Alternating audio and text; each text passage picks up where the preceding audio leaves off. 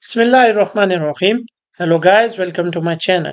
Today in this video tutorial, we will learn how to connect to SQL Server in JavaScript. So let's start.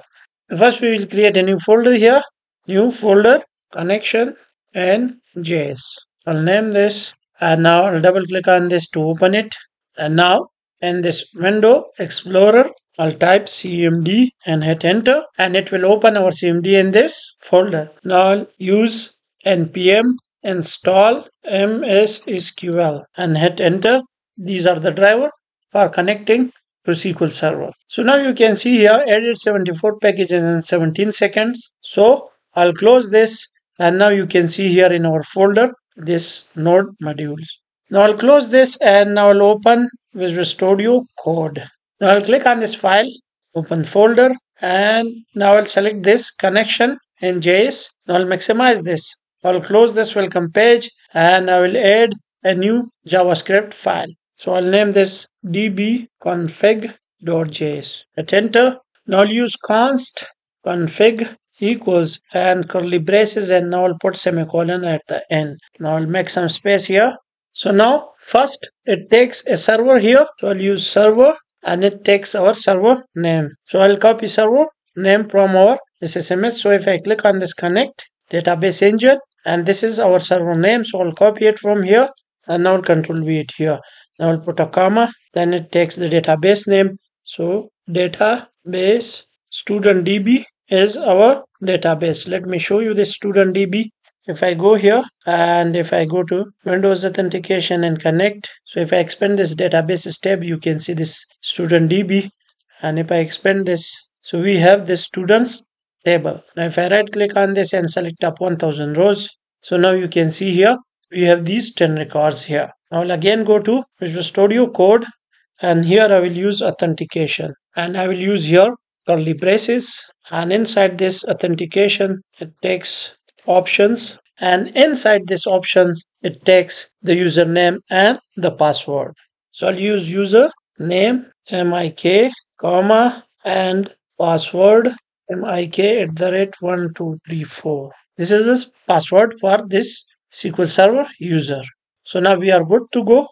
Now I'll put a comma here, hit enter, and here it takes options, curly braces, and inside this curly braces it takes the trust server certificate group. And now we will go out of this curly brace and we will use module.exports equals config semicolon. And now our configuration file is created.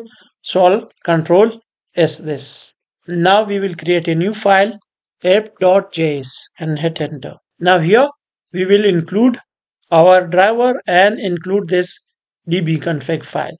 So first we will use const SQL equals require and we will use the driver MSSQL semicolon and then const config equals require // and dbconfig and semicolon. Now here we will create a function async function connect and query. Remove this param. So our function is created and inside this we will create our code. So try and catch is created. Now we will write our code here. First we will connect to the database. So let pool equals await SQL dot connect and we will pass in the config here semicolon. Now we will use let result equals await pool dot request dot query and here we will pass in our query. Select static from students table and now I'll put semicolon at the end and here I will use console.log result.record set and now I'll put semicolon at the end. So now our code is complete, so we will catch the error and show it here. Console.log is comma json.stringify and it takes the error comma null and comma 2 and now I'll put semicolon at the end. So now here I will use the finally block and close the connection. So finally SQL dot close semicolon. And now we will call connect and query here outside this curly braces. Our code is complete, so I'll control S it. And now let's run it and check if it is working. So if I right click on this and run code, so now you can see here all the 10 records are retrieved from the database and shown in a JSON format.